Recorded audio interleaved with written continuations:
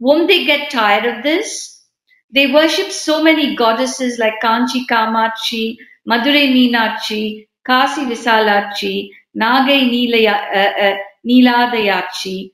Then they commence with the silent guru, the chili powder guru, the grass meadow guru, the handful of earth eating guru, the pistachio eating guru, and the hands tied behind the back guru.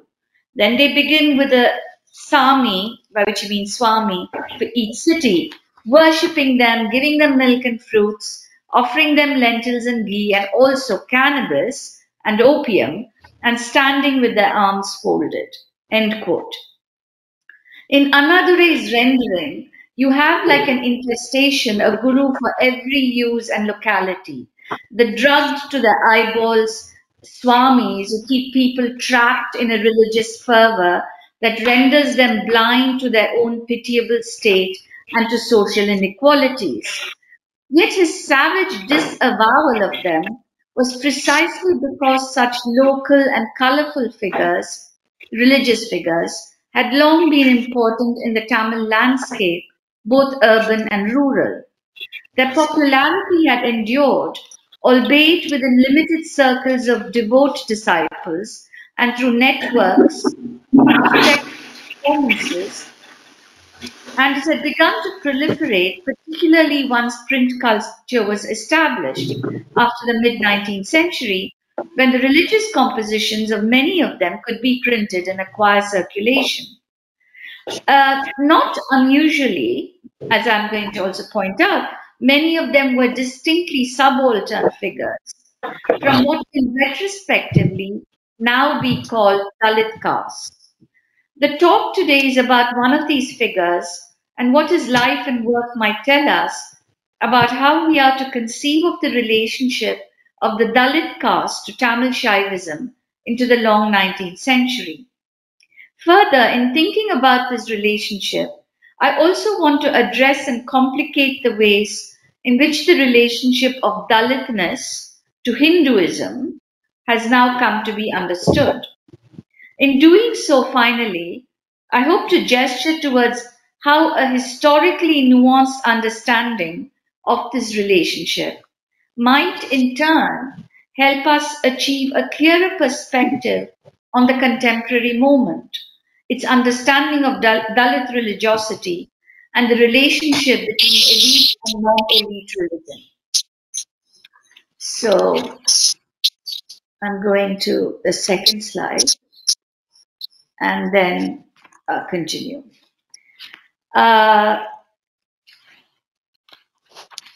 This talk begins with an overview of the poetic composition of a man called Civaliṅka, born in 1835 in the then town of Madras, who passed away in 1900, and the single work of his available to us called the Pūraṇānantōtayam, or the Rising of Complete Bliss.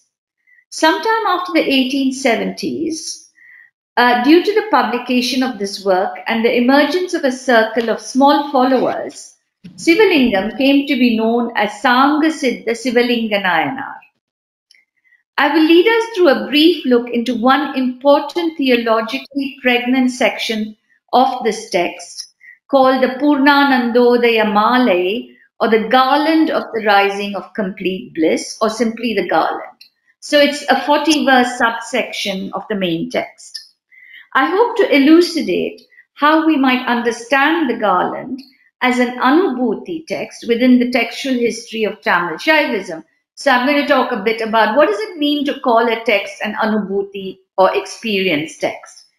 In doing so, I will deal with the history of its composition, a history linked to the known biography and the self-referential information given within the text on the author and his placing of himself within the lineage of a 15th century Shaivite teacher called Kannudaya Vallal and his work, the Uruvil Odukkam, which translates into absorption into the final state. So there's a very strong link established between the Pūraṇānantōtayam and the work from the 15th century. In the latter part of this talk, I will consider the history of the rediscovery of the Pūraṇānantōtayam in the 20th century, and what this might tell us more broadly about subaltern religious assertion, its constitution of religious legitimacy, and how a non-dualistically inclined strand of Tamil Shaivism formed a major strand of a non-elite Tamil religious tradition in colonial modernity.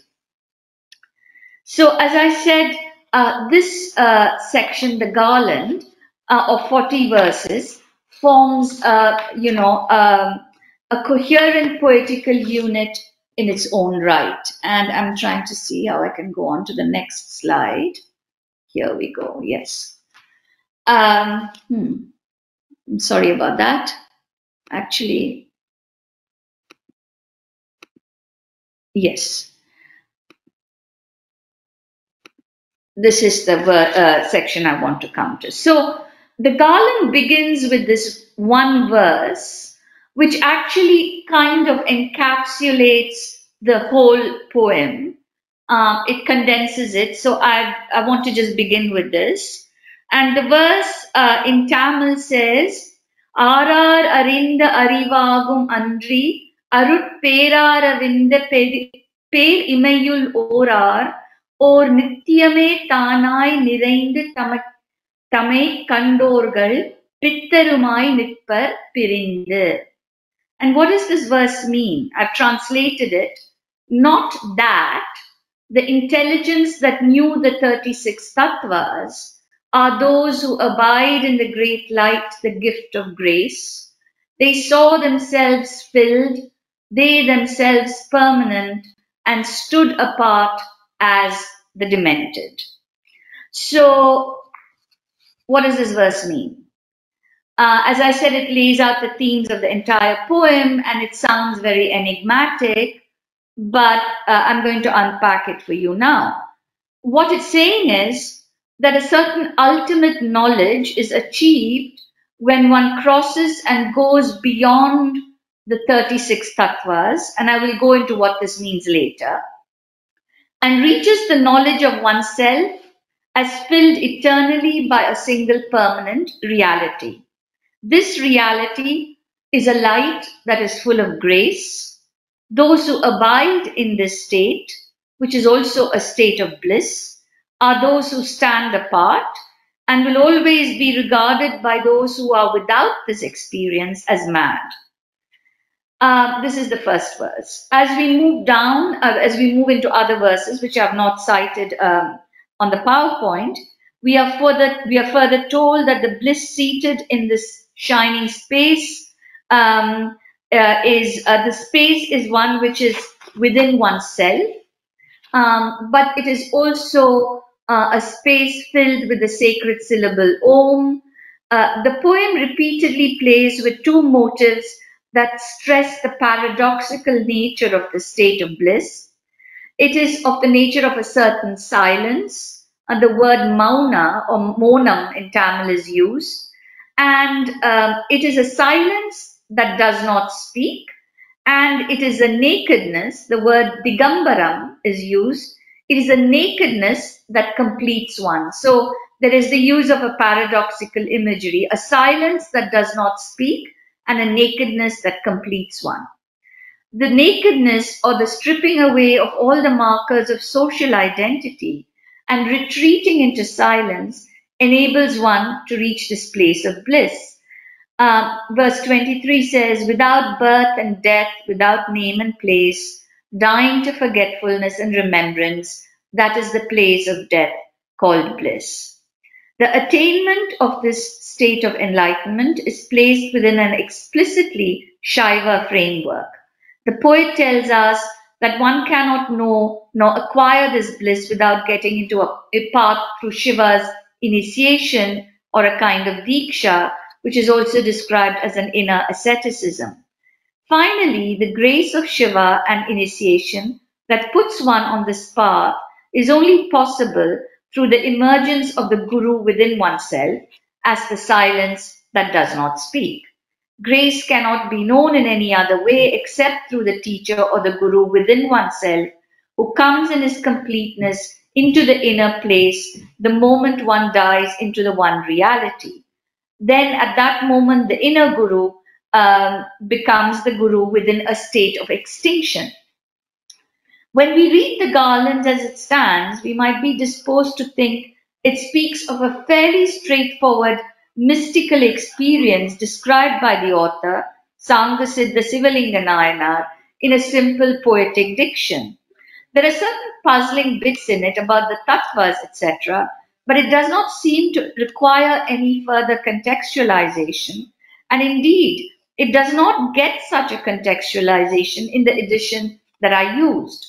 But its full significance can only be understood if we see its antecedents in other texts very similar to it, composed between the 15th and the 19th century. I call these texts the Anubhuti texts or experiential texts of the main doctrinal school of Tamil Shaivism after the 14th century, which is the Tamil Shaiva Siddhanta. So, and here is a list of some important Anubhuti texts produced between the 15th and 19th centuries that I've studied, but there are many, many more which I still have to look at. You'll be seeing, the different coloring here. To put it very simply, the green coloring shows texts which veer towards a very strong non-dualistic approach. Then the red ones are the ones composed by Veerashaiva authors, and then you have the Pūraṇānantōtayam, which is in blue below there. So you can see there's a steady production of these texts. And there are many more which I have not cited here because I've not, studied them yet sufficiently to speak with a certain confidence on their contents, though I've kind of looked at them. You can see there is a steady production of these texts. So what do these Anubhuti texts have in common? As I said, Anubhuti is the direct experience of Shiva. They first started to emerge within the Tamil Shaiva Siddhanta around the 15th century, and a few centuries later, around the 17th century, in Tamil Veerashaivism. Very simply put, the Tamil Shaiva Siddhanta doctrinally adheres to a dualistic position when it comes to final liberation, meaning you cannot become Shiva. You are like Shiva, but you are not Shiva. The Veerashaiva tradition, in contrast, adheres to a much more non-dualistic approach because it's been heavily influenced by the Pratyabhijna school of Kashmiri Shaivism and starts to produce very, very interesting literature after the 17th century. In the Veerashaiva tradition, the final state of liberation is where you become a portion of Shiva or an anga of him. Basically, in both the traditions, though, and this is very important to understand, and there is tremendous overlap in the Tamil context because experientially, this state of Anubhuti is so much like a non-dual state that it might as well be non-dual, in the sense that you feel so much like Shiva that it doesn't really matter if you're not Shiva or not. I mean, very, very simply put. And the whole soteriological path, the path to liberation in both traditions in the Tamil country becomes the path of knowledge, the path of a certain kind of gnosis. And this is because of the influence, the very huge influence of Advaita Vedanta or non-dualistic Vedanta in the Tamil country, again after the 12th century. Nevertheless, in the current state of research on Tamil Shaivism, all these developments have been very little explored by and large in terms of a longue durée perspective, and this is what I'm trying to do in my work in the last decades. As I said, the idea is to reach this state of Anubhuti. How does this state happen? It happens through undertaking a process of involution within yourself. Now, this process is called by the text yoga, but the texts are very clear that this is not the classical yoga of Patanjali, the Ashtanga or the Eightfold Yoga, which is actually a lesser yogic path within these traditions.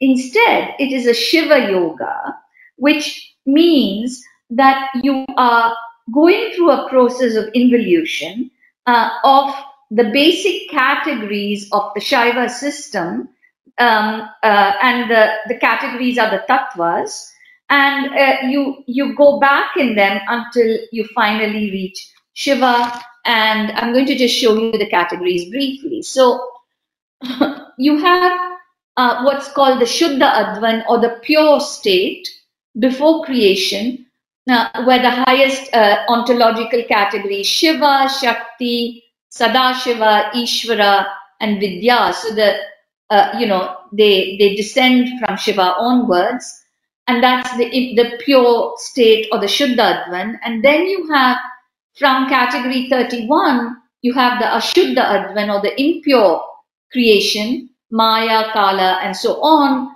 right down to Prakriti or Pradhana.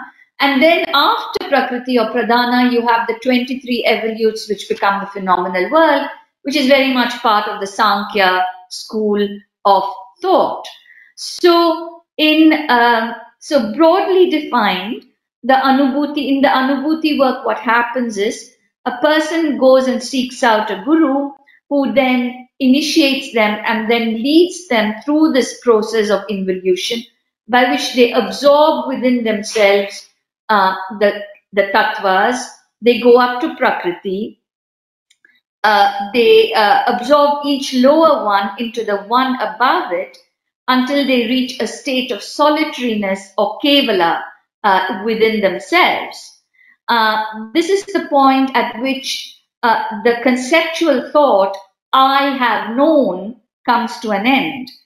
In the Tamil Shaiva Siddhanta, this state is where you reach Shakti, known as Parai in the system. Parai meaning is a shortened form of Parashakti. Once the self crosses this Parai, there is the complete dissolution of I-ness, which is known as Tat-bodham. One enters and mingles within Shiva in such a way that all traces of I-ness is destroyed. The Anubhuti texts, sort of, as I said, talk about an experiential oneness, and they are composed in both the more dualistic Shaiva Siddhanta and in the less dualistic Veerashaiva traditions. The state of liberation itself is called Orivu, which means a dissolving, a final end or culmination. And very importantly, the person who has entered into this highest state experiences a living liberation. So they're a kind of a Jivan Mukta, which also frees them from normative social conventions, leading to a complete shedding of caste and kinship ties and the identity that comes from them, and causing them to behave like those who are not responsible to the normative world. In other words, they behave like children, the mad, the possessed, who are disarming and spontaneous. The work of which I've just talked about, the Garland, is explicitly linked, is such an Anubhuti text and charts exactly this path. But it also links itself explicitly to another Anubhuti text, which is called the Orivilodukam.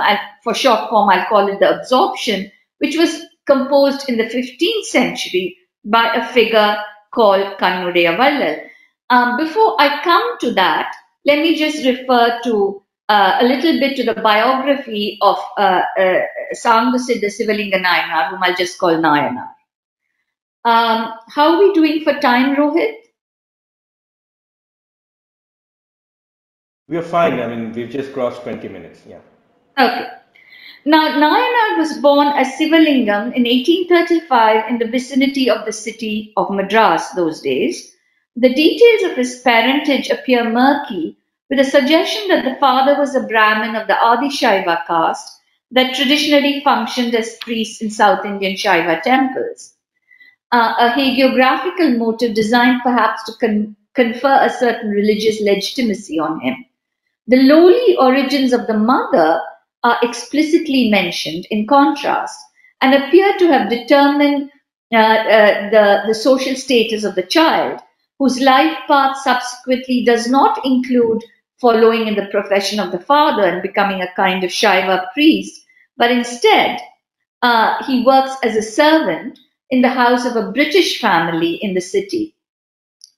The biography speaks of an ardent young autodidact with religious inclinations who, at the age of 16, already decided to seek out a guru. At some point, this boy stumbles upon the 15th century Anubhuti work, which I mentioned, The Absorption, and starts to read it on his own. The biography speaks of his complete immersion in this work and his decision to accept the author of the work, who, mind you, is long dead, obviously, the author of this work, Kannudaiya Vallal, as his guru. Through persistent reading and absorption in this work, the author of the work, Kannudaiya Vallal, becomes Nāyaṇār's guru, and Nāyaṇār himself becomes enlightened and composes the garland. Thus, his religious trajectory is portrayed as that of someone who, due to his life circumstances, is an autodidact, to whom the text itself serves as the vehicle of enlightenment, and the deep immersion in which allowed Nāyaṇār to internalize the text author as his guru. Now, the author, as I said, was Kannudaiya Vallal. Who is Kannudaiya Vallal? Well, I won't go into his long, his biography, which is fascinating, except to refer to a very important point. Kannudaiya Vallal himself wrote his work, The Absorption, on the basis that he had become enlightened by meditating upon and receiving in a vision as his guru the legendary poet saint from the 9th and 10th centuries, Thiruñāna Sambandar, who's one of the main figures of the Shaiva devotional poetry. So the absorption is considered authoritative by later commentators on it because it is seen as revelation which was given by Thiruñāna Sambandar to Kannudaiya Vallal in a vision. But Thiruñāna Sambandar is no ordinary poet saint. Rather, by means of a sustained textual and hagiographical tradition, already by the 13th century, he had come to be seen as Shiva himself. And let me show how this works through the next slide. Okay, lot of information, but please bear with me. So, Thiruñāna Sambandar was born in Sirgari, modern-day southwest Tamil Nadu, one of the three legendary founding figures of the devotional poetry of the Tamil Shaiva Siddhanta. Poetry comes to be compiled as part of the devotional poetical corpus, the Tirumurai, which is circa pre-12th century. You have a whole range of hagiographies of Thiruñāna Sambandar, starting with the 12th century Periya Puranam, and then other ones. I won't go into them. I've just cited a few of the hagiographical hymns about him. At some point, already by the 12th century, he is identified with Skanda or Murugan, the son of Shiva. This is later enforced in an immensely popular poet, Arunagirināthar, in the 15th century. So, Skanda or Murugan, or Kartikeya, as he is known in the Sanskritic literature, is identified with Shiva himself.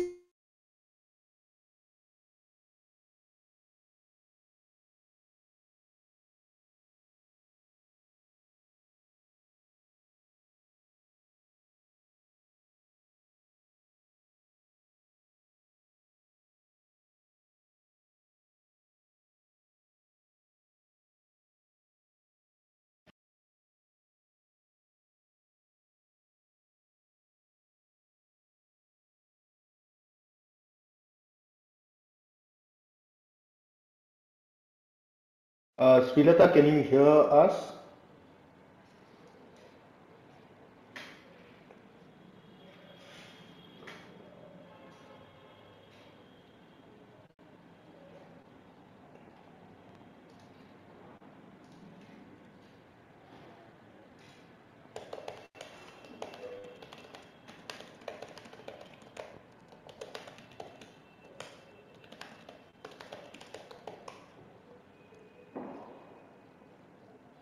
Srilata, can you hear us? We can't seem to get through to you. We might be having connectivity issues.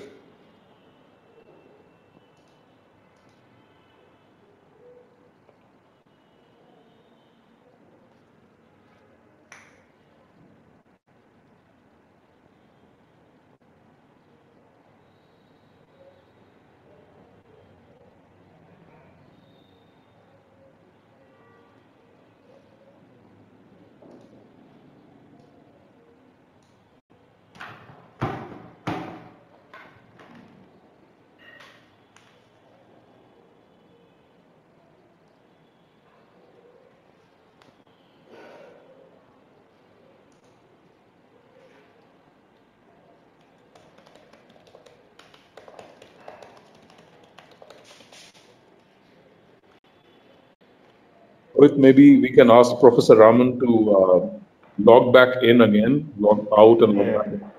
Oops. But I think she's not realizing that she's not audible. Can you just send her a quick message if it's possible?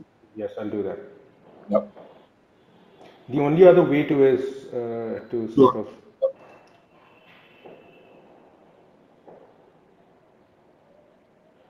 maybe forcefully dismiss her, then she'll have to log back in. I think that works better. I mean, because she's not realizing shit. So I think that might work better than the message. So yeah, I'll do that.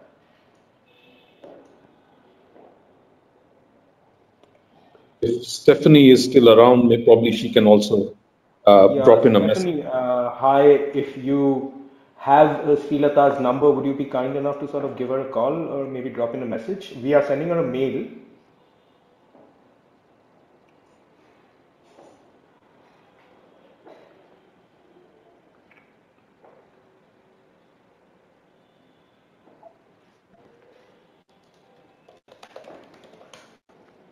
I'm sure she's realized that she's not presenting anymore, so she'll just join. I'm just sending her a message.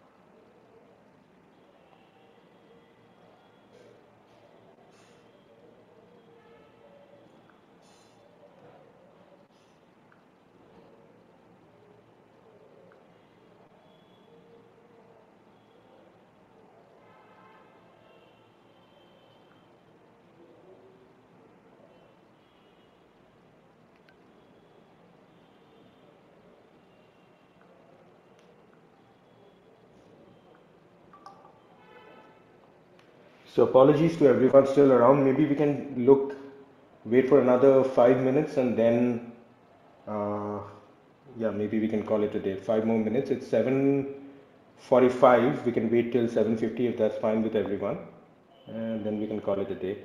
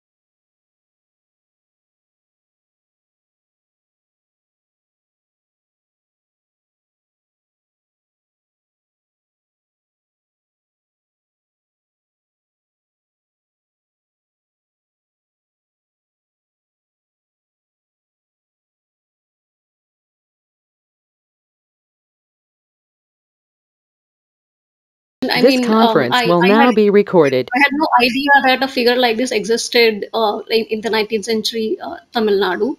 I'm saying that because when we do Dalit studies from the Ambedkarite prism, we see that the figure of the Dalit is largely de-Hinduized, even in the 21st century. So it's very interesting to come across a figure like this who is in the thick and of not just Hinduism but a very specific sect, Shaivism.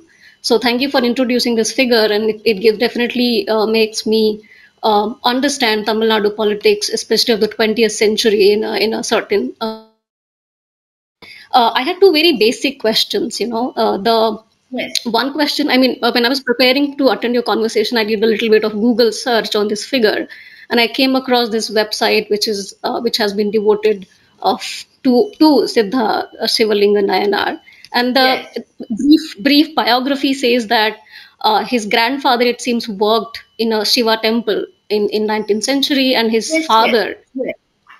Yeah, his father had access to Sanskrit literature, and he went on to become a expert in Vedic literature.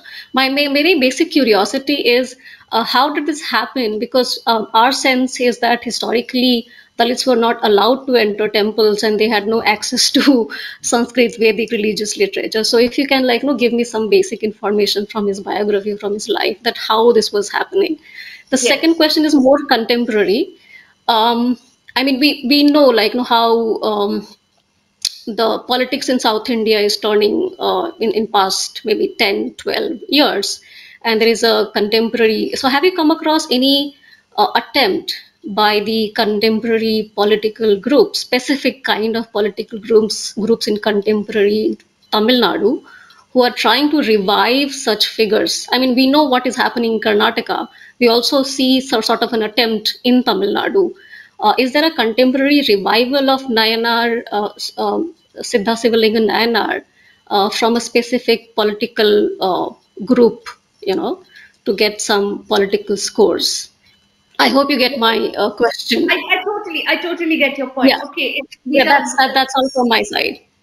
Yeah. Well, these are questions which sort of actually really require like a one day you and me sitting together and talking at great length because in some ways these are questions that go into a much bigger issue of Tamil religious historiography, the relationship between that and Dravidian political mobilization and so on, right?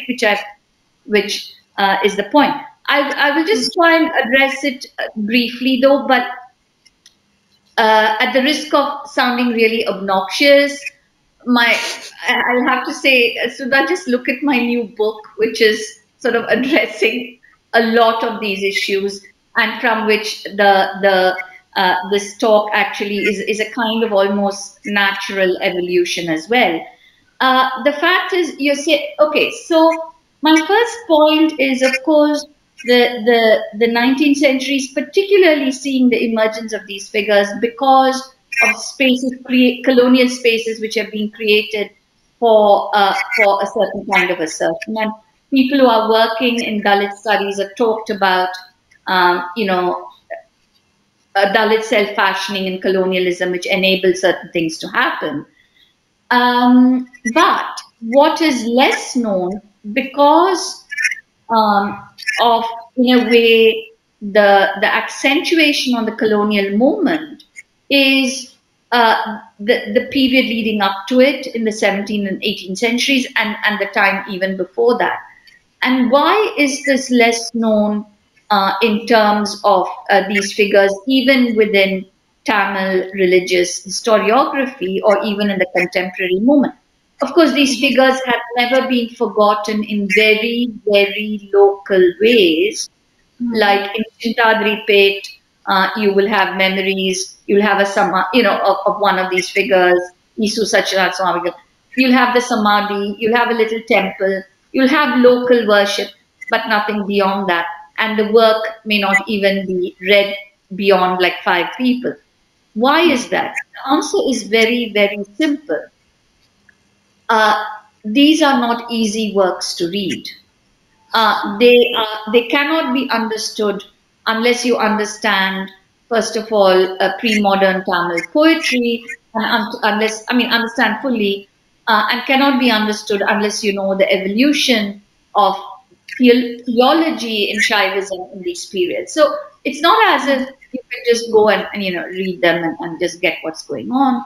And secondly, the mobilization of these figures in contemporary Tamil Nadu, first of all, for that reason is difficult.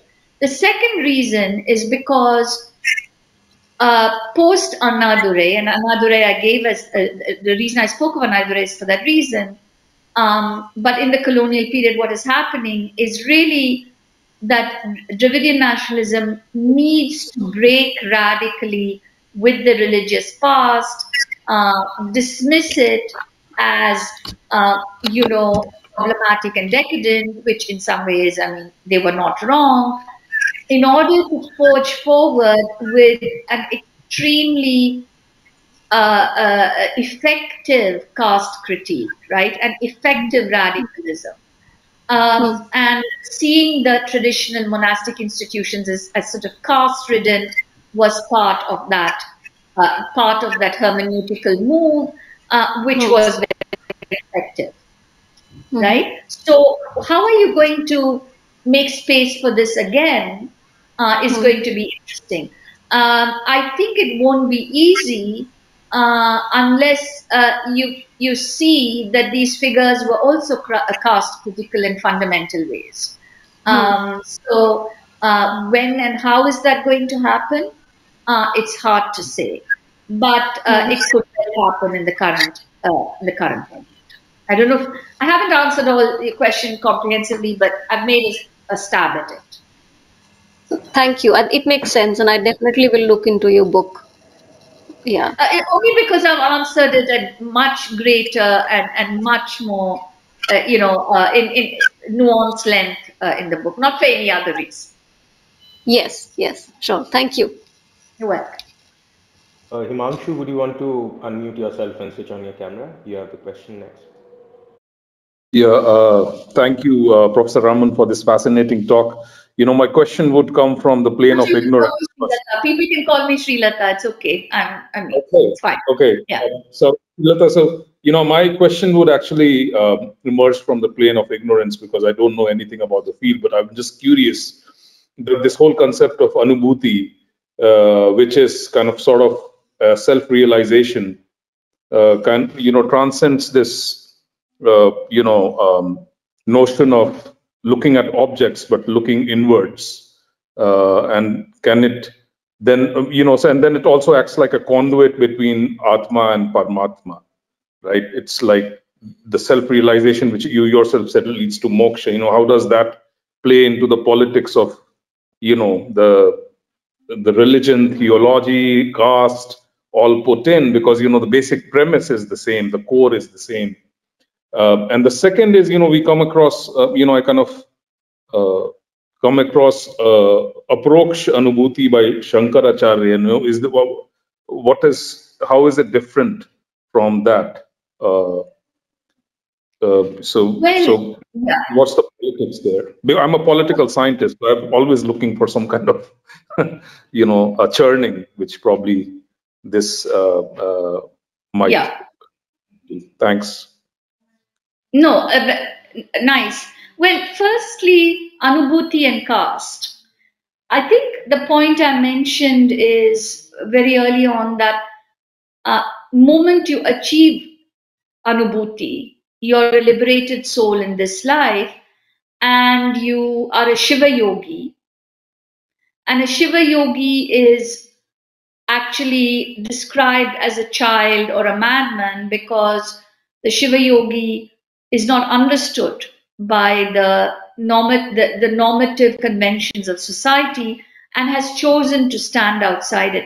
It's very important to understand this idea of the anarchic, the spontaneous Shiva yogi does not come only from 15th century onwards, which is what this talk does, but goes back to a much older strain of Shaivism in the whole of South India, starting with what are called the Shiva Dharma texts. It goes back; it's much older, but it is in the idea of the Shiva Yogi that the seeds of even Veerashaiva radicalism, which are later comes out in the Vachanakaras, or the radicalism of even this sort of Dalit figure, so-called Dalit figures, being able to partake of it. That's where it comes from. So, it has a very long genealogy in the history of Shaivism. One has to understand that in terms of Shankara Advaita, there is again a very long history. But if you take and if you restrict yourself to Shankara, but even to his later, to Sureshwara, Mandana Mishra, whatever, you first of all, you have to go through Vedic study. You cannot achieve a certain state of jnana without a Vedic study. Vedic study is the prerogative only of the twice born or the Dvijas. I mean, Shankara's Brahma Sutra Bhashya, these are all clear indications of this. But once you achieve that, once you go through Vedic study, then it's like Aparoksha Anubhuti happens when you make the leap into a certain kind of Gnostic insight. Once that happens, the Karma Kanda doesn't matter. None of the rituals of a Brahminical identity or any of the caste identity matter anymore. But it's a ladder, and then at some point you kick the ladder off and you're in a different state, and then the ladder doesn't, the conventions don't apply to you anymore, right? But they do apply at the level of, at the level of mundane reality. I mean, I think this has to be understood. What is done with Shankara in what you would call modern Vedanta, through people like Swami Vivekananda and a whole range of other figures, Swami Ramatirtha, is something different, or Radha Krishnan. They are taking this into making it into something fairly, radical or whatever in a certain sense. Of course, it's not radical in other senses at all. But there is a big difference between the idea of Shiva Yoga, which is based on, a certain Shaivite absorption, going to Anubhuti, and the Shiva Yogi as outside, because the Shiva Yogi, and that's the point, the Shiva Yogi need not begin as a Brahmin or a Dvija or twice born of any kind. The Shiva Yogi only needs Shaiva Diksha. It's a different system. You don't have to, so it becomes more, it has a certain emancipatory potential at the level of caste in terms of a salvific process, which Advaita Vedanta doesn't offer in the pre-modern context. Thanks. Thank you. No, thanks. I learned a lot from your response. Thank you. Thank you, Himanshu. Srilata, I have a question, and I think that's the final question that we have. So, when I was reading up on Nāyaṇār, I couldn't help but notice the sort of similarities with one of his near contemporaries, Ramakrishna Paramahamsa. And Ramakrishna, I mean, is born 1 year after, but yes. He's similarly a seeker. In Nāyaṇār, I mean, the search for the Atma Jnana takes him, to a text. I mean, if I'm not mistaken, Vallala's Orivul Odukum. And from experiential, there is that textual knowledge. Nāyaṇār's father was also a Shastri and all of that. I mean, from your talk, I get the sense that there is a longer, of course, this is because his search leads him to the text because there is a longer genealogy of Tamil textualism. There is, of course, the Anubhuti text and all of that. But I was wondering, besides, of course, the search for textualism, another seeker in the text, could this uniqueness, because Ramakrishna Paramahamsa is always talking about experiential knowledge, he's almost an anti-textualist in that sense. despite sort of being a near contemporary with Nāyaṇār. Right. And there are similar things happening in Bengal and Tamil Nadu at this point, right? Right. But here is one person like Ramakrishna who sort of the middle classes find fascinating. He takes the city by storm, but he's an anti-textualist. And yet here is Nāyaṇār, who's part of that longer textualist tradition. I'm sure one way to explain this is through that longer genealogy of Anubhuti text. But I was just wondering, I might be completely off here, but can this also be explained through the Tamil that's coming up around this time, the idea of the Nadu, the idea of the longer classicism in Tamil text, and longer idea of a Tamil land, if you will, that familiar language, the familiar identity, which is very different from the Bharata Desa. Bengal, of course, is still trapped in that idea of the Bharata Desa, the Bharat Mata. But Right. the idea of the Tamil that Tamil Nadu is conceptualized differently from that idea of a Desa. So could that also have something to do with why he seeks, but then finds, his Brahman in that text of Vallala, and not, purely experiential knowledge? He doesn't become a Ramakrishna Paramahansa and an anti-textualist. That's a lovely, yeah. So let me explain by saying that the figure on which my monograph was written, Vallalar, Ramalinga Swamigal, actually would very much fit into what you're talking about, the Tamil.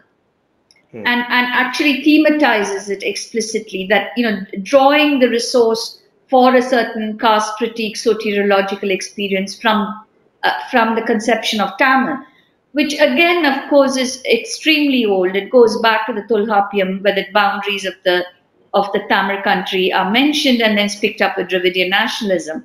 But I think also, but with Nāyaṇār, one's not seeing an emphasis on Tamil as such. I mean, we mustn't forget we only have one text, that is the Pūraṇānantōtayam. He didn't write anything else that we have available to us. And this was the only one which is preserved. So there is, less, it's not about Tamil so much as it is about, if one is talking about community, one's really talking about that which is created through Ghana. And Ghana is bringing together Tamil Sufism, Tamil Shaivism, and a lot of fascinating spaces, Siddha stuff in between, in the space of, the liminal space of, the graveyard, the cemetery, and so on, right? So that's where community is happening. It's not the idea of the Tamil, which has, by the way, always been an elite production within the Tamil country, going back to much older times. But there was something else I wanted to say to this, because it also ties in with Sudha's question, which is, and what I want to stress is orality. Now, the significance of, the great Tamil scholar Kamal Srelibil rightly pointed out that the genius of Tamil literature lies in the single verse, right? The single verse and in orality. So throughout the history of Tamil Shaivism or Tamil Vaishnavism or any of these traditions, it is not, of course, there are cases when a writer's entire work, a composer's entire work is known, but that's very rare. If you take any of Tamil religious literature or non-religious, what is known are individual verses, and what is remembered and recited over centuries are individual verses. So in some way, the poetry and orality are even more than textuality, is what is leading figures like Nāyaṇār and to compose certain works, because they are absorbing this through an old style, what's called Piyal school education, through oral techniques of recitation and learning as part of their own curriculum, from which they are able to do this. Right. So literacy is oral literacy very often. I mean, no, it's not oral literacy, but the orality is a huge component of it. And you've had this you've had this continuously. Right. Thank you, Srilata. We do have one more question, Srilata, if it's fine. We have Lokesh with us. Lokesh, will you unmute yourself and switch on your camera and maybe just introduce yourself in one line, if it's fine? Am I audible? Yes, yes, you are. Yeah, I'm Yes, not sure I whether see. I'm visible also. I can Yeah, see you. hi. Yeah, thank you so much for this beautiful lecture that you delivered, and thank you for giving me this opportunity to ask my question. So, like from the last to last, like the question before this, you made a remark that Shiva Yoga is sort of minimal in its requirement, right? That it sort of also allows other castes to also get initiated, right? If I'm not wrong about that Shiva Yoga thing. I Yeah, think this is the well, observation that. I wouldn't call it minimal in it's minimal in its caste requirement. Yes, exactly. Yes. Yeah. So actually, I wanted to add something, and I just want your opinion on this. Shiva, as like in Indian philosophical tradition, he is considered to be the controller of the mode of ignorance, which is called the Tamoguna. Yes. Right. So yeah. So I think it's not only about the lower varnas, the lower so-called lower varnas, but rather other varnas also. Like if we go to the Chandalas, which who are not included in the four varnas also, they also sort of worship Shiva, right? And so I just want your opinion on that, this part. And the other one would be the other question is so also we have this sort of inclusive yoga system practice in Vaishnav culture also. And you must have explored. I was seeing your profile also. You have explored quite a lot in Sri Vaishnavism culture also. But I would like to point out to the Vaishnav culture of the Gaudiya tradition. We had like lot of gurus who were from not Brahminical in their caste, but they were Kayast, and even Muslims and Shudras also. They were also gurus. So I just want you to comment on the inclusiveness of this one also. Like, would you consider Sri Vaishnavism at par with the Shaiva and the Nāyaṇār tradition that you pointed out in terms of how inclusive it is to include people in the yoga system of it, their yoga Yeah, system? thank you, So yeah. Lokesh. Now, the yoga system, I mean, of Sri Vaishnavism, I think is accepted by the tradition itself to have been lost. The yoga system, and in the systems in Sri Vaishnavism's own historiography, it gets lost by the time of the 12th century because the first Acharya Natha Muni is supposed to have written a work, the Yoga Rahasya, which is lost.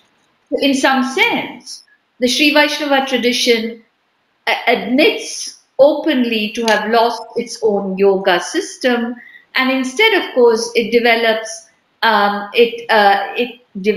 the whole idea of bhakti yoga from the Bhagavad Gita, but it does not Yes. develop. But the bhakti yoga is not linked to any kind of Ashtanga yoga kind of process within the works of the acharyas. It is, of course, takes the direction of dhyana, right? But then that becomes, it moves into the kind of ritual of self-surrender or prapatti. So there's a development which is not about any kind of yogic practice as such.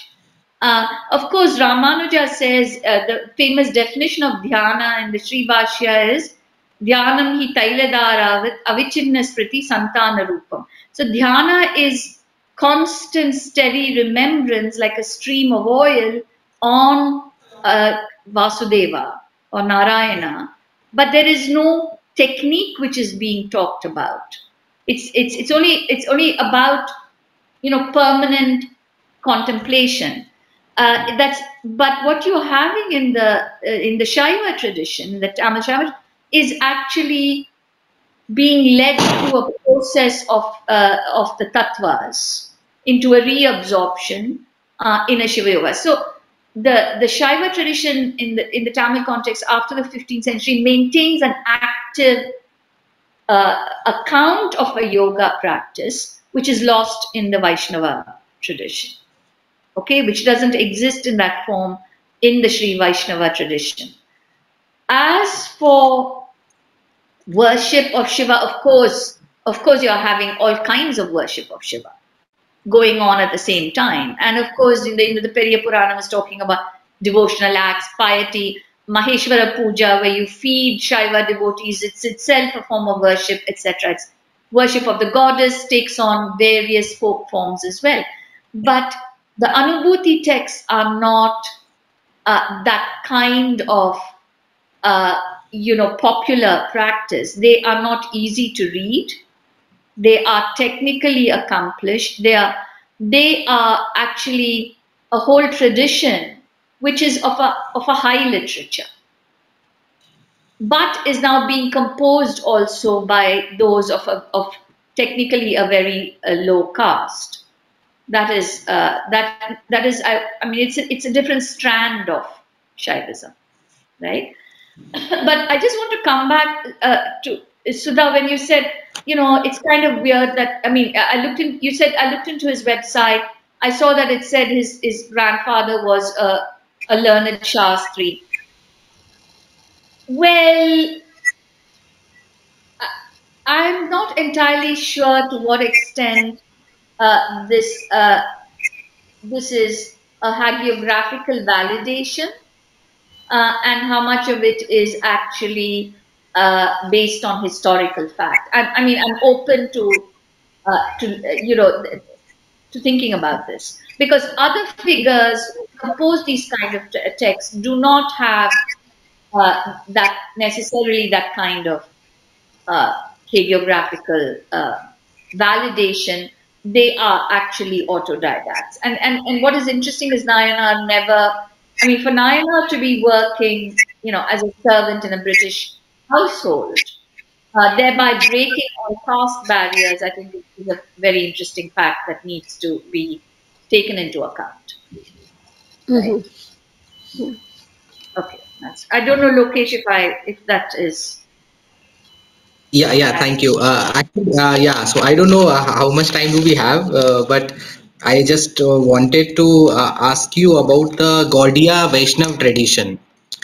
So I don't know whether you have explored that area also. No, I have not, except in a very minimal general history of sort of Vaishnavism way. I've got to confess that you probably know 500 times more than I do about the Gaudiya, particularly the social history of the Gaudiya tradition. I can claim to be fairly ignorant. No, but that was sort of very informative for me. Like I got the bigger picture of the bigger project that you are doing. Thank you so much. Yeah. Thanks. Thank you, Lokesh, and thank you, Srilata, for taking time out for this. We had a lovely and engaging conversation, and thank you to everybody who's still with us. Thank you, Atri, for that timely advice, and Srilata, maybe we can host you sometime in Dehradun since you have not seen Dehradun. So, thank you. Thank you so much. Yeah.